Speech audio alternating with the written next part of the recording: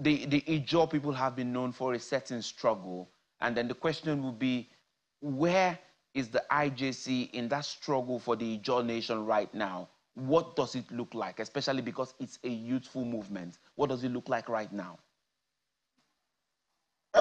Frankly speaking, the Ijaw IYC as an organization over time has always stand, and that is what I was even trying to let you understand.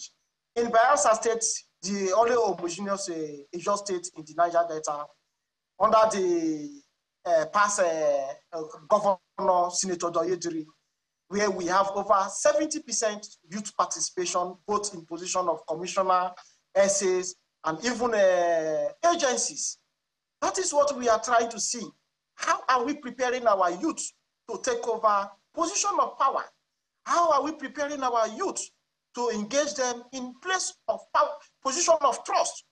And Bayelsa State and the Ijaw formal IYC leadership and other Ijaw leaders came in to give the governor those advice, and it was implemented.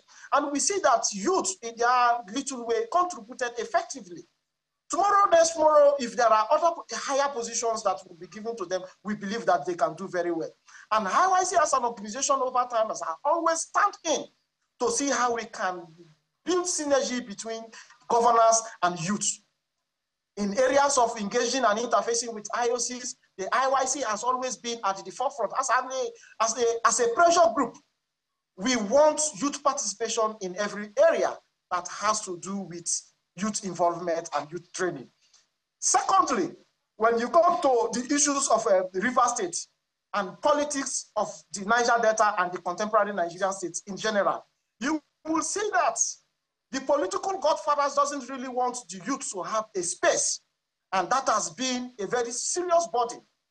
Citizenry participation, youth participation in governance, we really have to do what we call about characterization. Youth characterization and integrity coming to play is one way that we believe that those issues can easily be solved.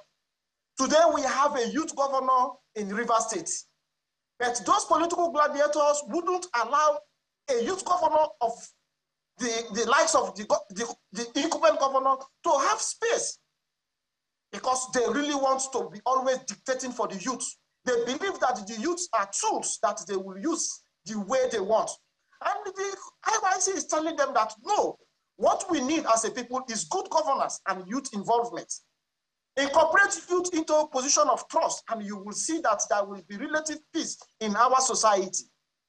Incorporate youth into areas that has to do with governance and leadership, and you will see that there will be relative peace in those societies. Right. And that is why you see that we have been trying to call the attention of Mr. President that, look, the peace of River State and every other Niger Delta state is very, very important to the IYC and the entire youth of the Niger Delta.